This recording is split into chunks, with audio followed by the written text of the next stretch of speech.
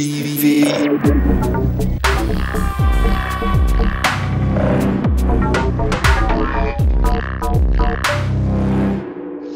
Welcome terug, of welcome back, everybody. Oh, I switched from Dutch to English in like too quickly, but welcome back. We're going to have like a panel discussion now, like on starting a game studio and what things that pops up when you're doing that and how to make it successful. And there are like three really experienced game developers in this panel. Lennart Sas, Tomas Sala, and Mattijs van der Laar. All three Dutch studios that actually have their own successes in their own way and their own experiences, of course. And they're going to discuss those topics in the upcoming panel. So may I have a big clappity clap on the chat for Tomas Sala, Lennart Sas, and Mattijs van der Laar.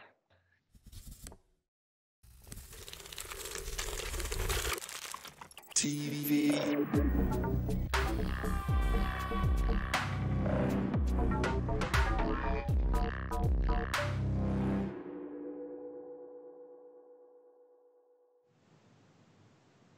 All right. Good evening, everyone. Leon already introduced us a little bit, but I'm going to be sort of hosting this panel and opposing sort of the questions and the topics that we can discuss. I guess to start off, just a small introduction of what we exactly do in the companies that we work at or that we founded in this case. Yeah, Lennart, if you could maybe start with a little introduction of yourself. Sure. Hey, hello. I'm Lennart, one of the two founders of Triumph Studios. We started off in 1997, so it's ages ago. So we started Triumph to make strategy games. Age of Wonders was the first series we made. And then we did a game called Overlord, an action adventure. And so we went from sort of independent to third-party developer. And now we then went back to being independent for Age of Wonders 3. And now we are part of Paradox Interactive, big Swedish publisher. Yeah, cool. Thomas is also with us, Tomas Sala. Hello. Little introduction. I started out in 2001. Was co-founder for a company called Little Chicken Game Company. Did a lot of work for hire, educational, advertising stuff, weird stuff. Eventually Martijn zegt dat mijn geluid niet goed is en dat mijn licht een beetje donker is. Dat het eind, stuff, and then sorry, I'm getting multiple sounds there. And at some point, I realized I didn't enjoy working in a group setting anymore. So now I'm a solo developer. I just released my first solo developed title called Falconeer on Xbox Series X and S and PC. Yeah, awesome. Yeah, and I'm Mattijs van der Laar. I'm a creative director at Twirlbound. We're a slightly younger studio. We were founded in 2013, and our biggest title, basically our only title, I guess, was launched last year, which is called Pine. That's our only claim to fame at this point. So it's really interesting, I think, in this panel is the variety of people that we have present, right? We have, on the one hand, we have people with a lot of experience and a lot of experience even dating all the way back to before the 2000s. And we have someone who has a lot of experience, but then switched to a completely new experience and basically had to restart everything he knew. So there's some really interesting topics there, I think. And to start off, let's just go chronologically and start at the beginning, which in this case is Lennart, I suppose. 1997, right? Starting a studio. How did that go? Like, what was the situation back then? And was it easy at that point? Oh, sorry, you're muted, I think. Yeah, it's a habit. I think the situation is quite similar to a lot of other indies that start these days. So just a bunch of kids, you meet at school, big dreams, creating your own studio, working on, like pizza and handouts from your parents or the government, and you don't really know what you're getting into. I think the big difference is that back then there was no digital distribution, so basically you had to aim big. You had to go into retail, especially in international retail. So you wanted to have a publishing deal. So we really set out to make a large game that compete with commercial titles. So it took us a very long time, also lots of support. So we hooked up with a publisher back in the day, first with Epic Games, and then we got picked up by a publisher called Gathering of Developers, which turned into Take-Two, or got acquired by Take-Two Interactive. So yeah, that's been the start for us. That's pretty interesting, actually, how similar that is. I expected a very different story, because this is pretty similar to how we started, for example, as a student company and living off noodles and pizzas and just trying to get something off the ground. But I do think, like you said, we didn't have to aim as big, right? You can do this with a smaller game and a smaller project at this point. So Thomas, Little Chicken started about 18 years ago, I think. Was it similar for you? And your brother, I believe, is the other co-founder? My brother and Janus and Senna. Yeah, I did the same back then. There was no distribution either. And I think we were very much clueless, because there was also no schools or anything teaching anything. And if you weren't, we weren't part of a demo scene, and we had zero knowledge. So we were just saying, we want to make games. How do you do that? How do you make a living? And I think we just had to, okay, then someone needs to pay you to make games.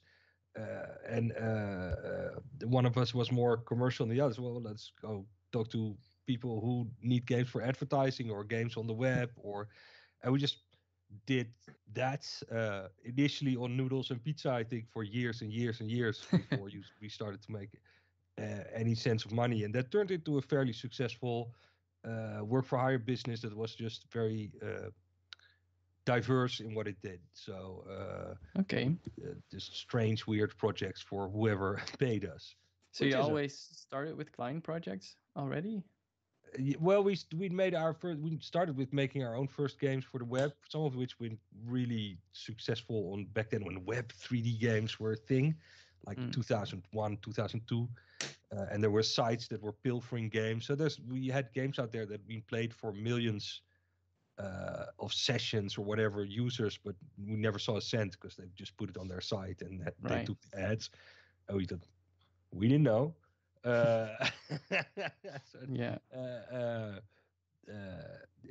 We did that for a bit, and we tried. We had some contacts, but it's what happens, and I think that's very recognizable when you get into service or someone at some point starts paying you. You go, wow, that's real money. You can make something for real money, and that snowballs into a point where you have actual solid revenue.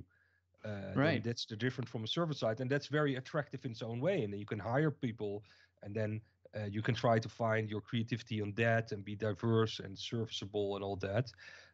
For me, that had an expiration date, but certainly that company still exists, going strong. So for sure. I think that's an interesting fork in the road already between what Triumph did back in the day and what you did.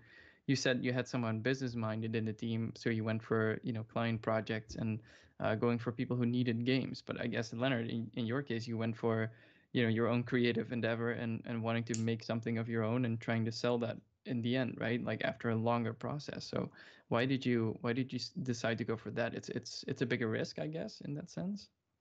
Back then we didn't really think much in terms of risks. I mean, you're young, so you have not a lot to lose. I think that if you see people that want to start in the games business, they do so from different positions. And if you're a student, if you're just getting started, you're willing to take on a lot of risk.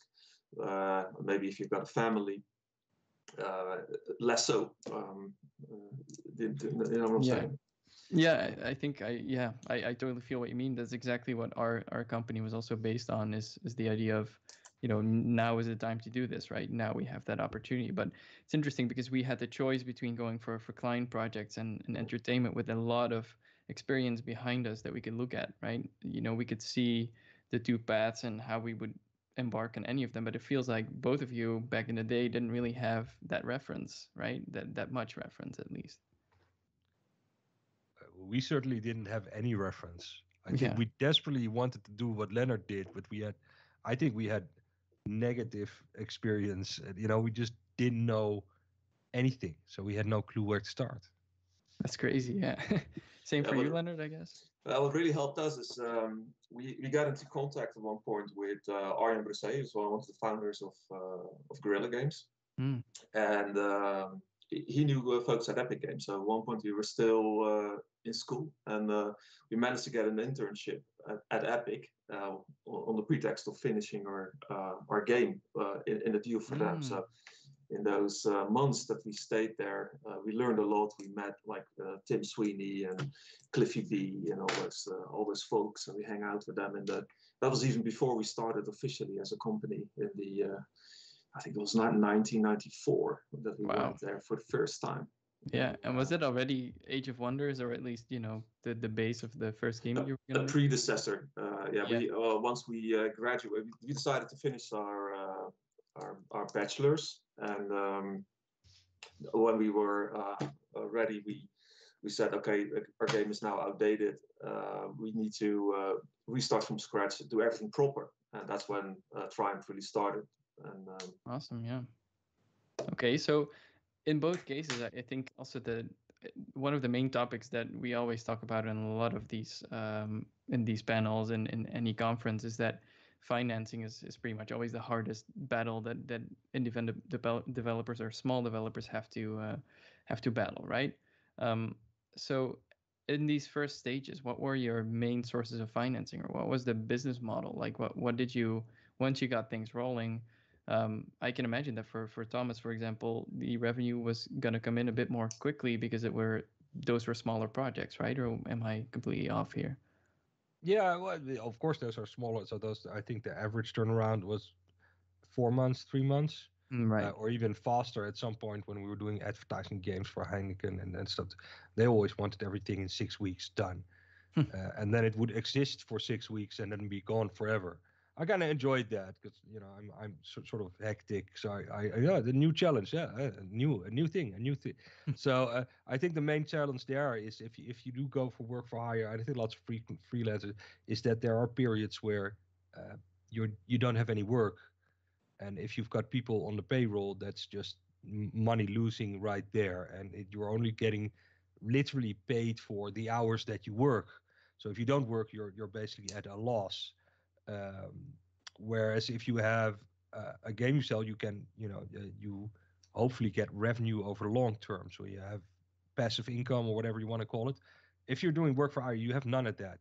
So you might have money on the bank for a couple of months. After that, it's gone. So if you have 8 weeks without a client, you're basically bankrupt. And that is its own version of hell. That's harsh. So that's that I think that's the core model. It's like a freelancer, you're always looking up for the next client.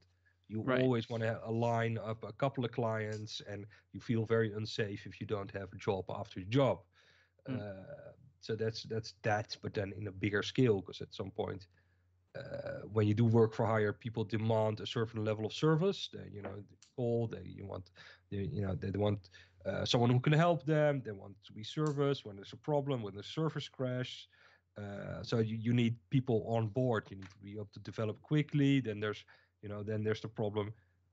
You've got 2 clients. You don't want to say no. Both clients are saying we need this at that time. So then you have to have 2 teams, and then the risk doubles because you need to have 2 clients. You need to have 4 clients in the wings for those 2 teams, and those rarely overlap and all that stuff. So that's the jigsaw for work for hire, is always just making sure that it's covered for everybody. That's crazy, yeah. And it's such a different approach, I think, to the entertainment business, at least as I know it, only for recent years, but Lennart has known for many years, I guess. Because for us, the risk is very much throughout the project. We have to. What we did is we had a very stepping stone approach. We had all the options in the world at this point in time. We had crowdfunding, which I guess didn't exist back in your day. We had publishers as options.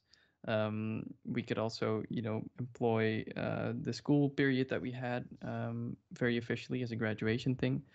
So there were all these small parts of it that in the end made up the budget for a 4-year project, which is very different from a 4-month project. But I guess, Lennart, for you, how did you find that first investment in Epic Games, or was that a different partner that you went with in the end? There was very little direct investment. Triumph basically was a startup company. but it meant that at the moment that we released our game, we suddenly got a pile of money, right? Because we didn't have to pay back any investors. That's crazy, yeah. So we were then in a good spot and said like, yeah, let's make another game. So we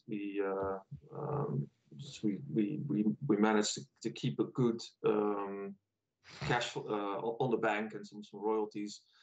And then we got an immediate sequel deal with a publisher. So we could roll it to a sequel. And that way we always had like this war chest. And building on the recurring revenue is key, I think, for any business.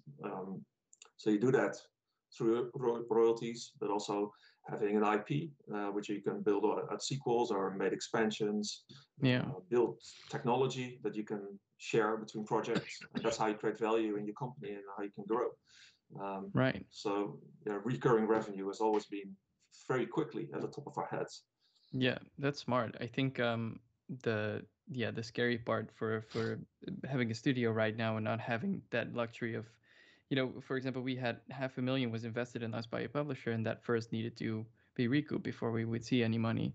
So you try to mitigate this in the budget plans and stuff, but if the game just doesn't sell well, that was it, right? For us, that was a risk we were willing to take. We just wanted to get this product out and see what was going to happen, right? None of us had bought houses or had kids or even a dog, right? So this was an easy situation to be in. But I think many indie studios just don't get past their first game, and they don't even have the luxury of choosing. So yeah, that's a pretty brilliant start, I would say. If anyone would have that opportunity right now, they would take it, I guess.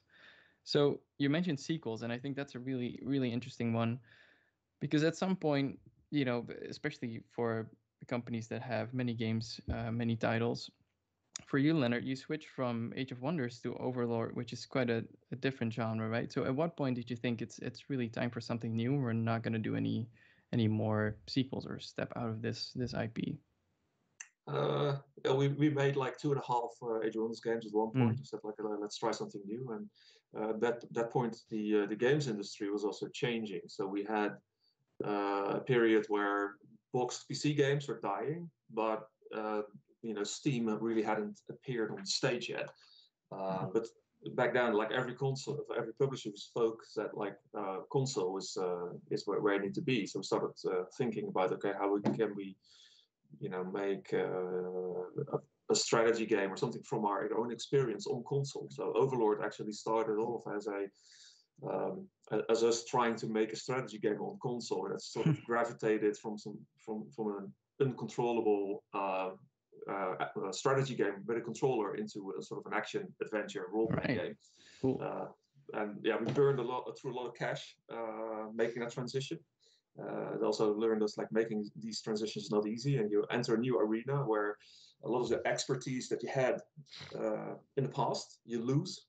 So the switching costs are enormous, and that's but quite it was a lot of investment. fun. It was a lot. It was a good, it really revitalized our creativity, and we had lots of fun making it. Yeah, well, talking about transitions that aren't easy, Mr. Sala, you did quite the transition on every possible level. You decided to break out of the client work and the work for hire and do something completely of your own, right? So what made you make the final decision? Like when was the moment you thought this is it? Well, like I said, the work for hire life, and we did try to get it into. We did a VR project for Sony, first party and stuff like that. It was all at some point. To be honest, at some point I just burned out really badly. I couldn't work for quite a while, and I had to do some soul searching, go visit some therapists, and at some point my therapist said, "I've got this test to see if you've got ADD." I don't think you need to do the test because I kind of know, but and that was one of the first things. That entire process of sort of refiguring out. So I realized I had been struggling with, because your studio at some point it was from 15 people you can manage it by yourself. It's like 5 people working on a game, or 8 or 10. You can shout louder or just say okay, you go home, I'll do it. Or there's all kinds of ways where you can manage it without being a manager. But there's a point where you can't do that anymore, and it's you have to be someone who is how do you call it, organized and Right. interested in how people are doing and stuff. Not that I'm a brutish person, but I just want to make stuff. You're not a And, manager type. I am not interested in your Scrum meeting or your list or your to-do list or your fucking planning. All that stuff, I suck at it. I'm not interested in it, and I'm not interested in doing meetings. So people would hate having meetings with me. We do meetings and just go in. I'll just have I prepared a bullet list, just 5 minutes. This is what we're gonna do today and the next couple of days. Okay, everybody ready? Let's get to work. And it'd be like 5 or 6 or 10 people look at. Yeah, but this is also work. Explaining to us what we need to do. Yeah, but it's not really work, is it? So I'd be, I just wanted to exit the room and stuff like that. Later on, I learned that that's just the way I am, and that it took me a long time to figure out that there wasn't a management course or a leadership trainee or some magic. Well, there you can add some pills in there. But there wasn't much that's going to take my chaotic ass and make it into a fantastic team player. I think it's awesome that you have that opportunity now in this time, in this day and age, because a one-man team, one person making a complete game, that's from the very old days, but at the graphical fidelity that you're doing in that's not a very common thing. I'd say there's a revival going on because there's more solo developers. There's the guy from Dark, and there's more people sort of slowly rediscovering. There's a lot of fun there, a lot of things, and for me, it's actually what I've always been doing and enjoyed doing. I'm always the guy, there at 12 at night just coding or saying, okay, you guys go home, and in the morning, look at what I made. I'm that guy. And I'm a 3D artist by trade, but I've always done bits of programming. And at some point, I think it was a perfect storm. So I had that personal process. Then there was a point that said, well, I think I've got all the skills. I've looked at all the programmers. I've looked up the structure of the stuff. I know how to do it. I've done a console title. I sort of think I know what I'm doing now. I think I can. And then there was the opportunity with Microsoft, and then then the stars align, and you got to jump.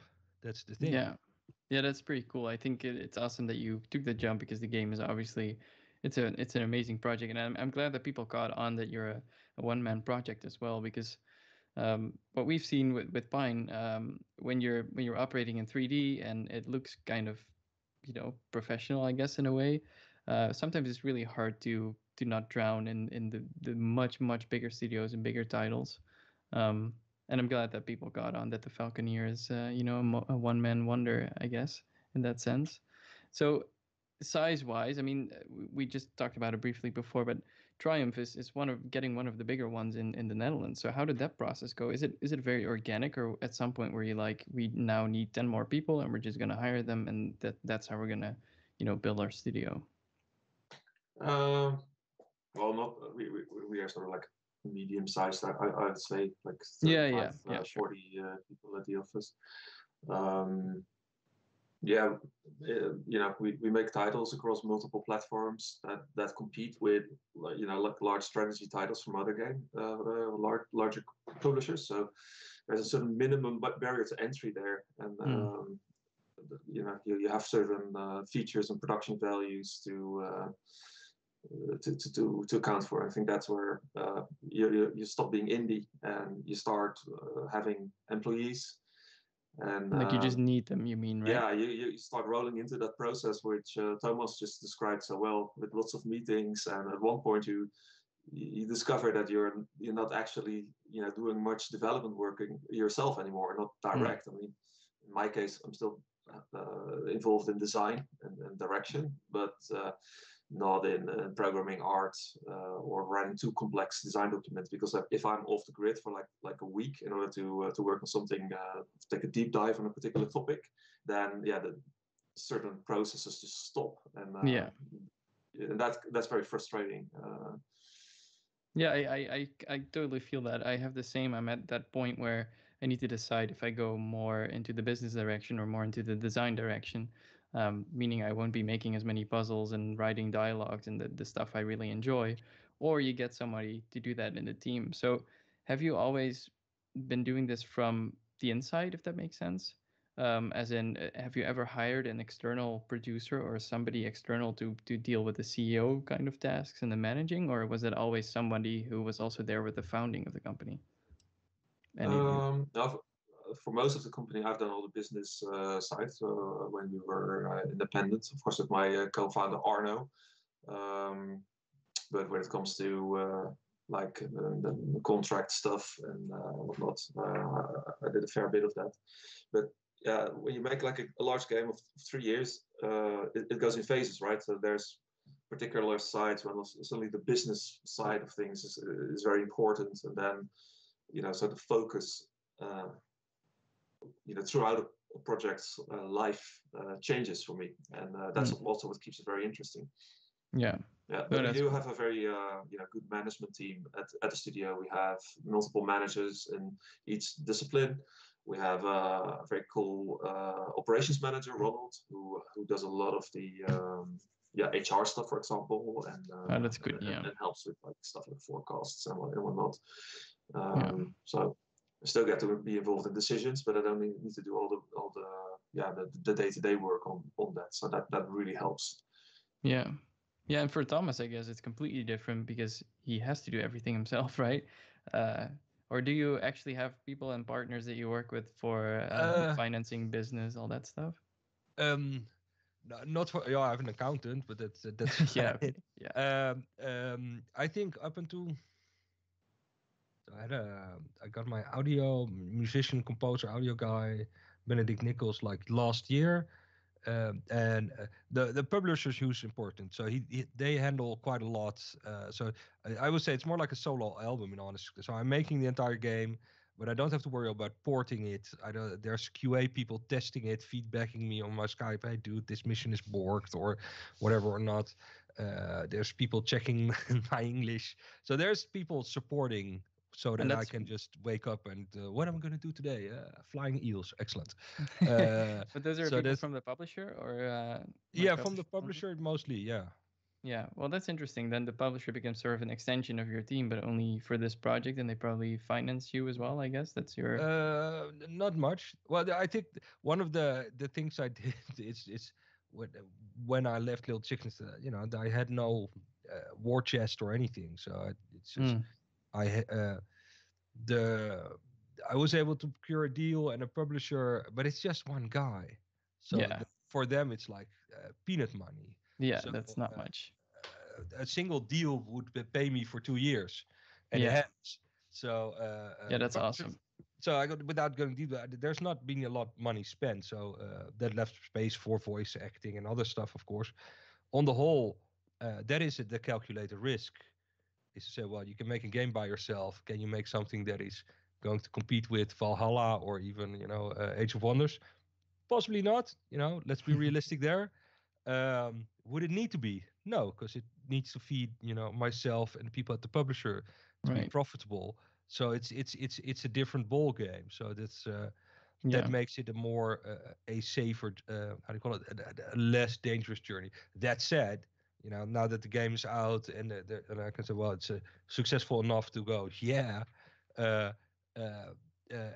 and someone said to me yesterday, but it also couldn't have, you could have sat here and it's been a big fat flop and not a launch title and, have 500 sales and you'd be broke and out of a company. And that is the risk. And I never assumed that was going to happen, but it could very well have happened. So that is the dark realization of that. But so this, if you do things by yourself, you're super agile and not the programming method is, but just quick on your feet. You don't cost much. It is an interesting proposition. It's also how do you call it? It's also a liability, because I could drop off, have another burnout. It's always danger. It's not easy. Like, not everyone can work on their own, right? Do everything and context switch between art and programming like you do. I think that's and I think for the publisher, it was a risk, a calculated risk, because But in the end, it's a risk. It costs resources to support the game, promote the game, get your entire PR team.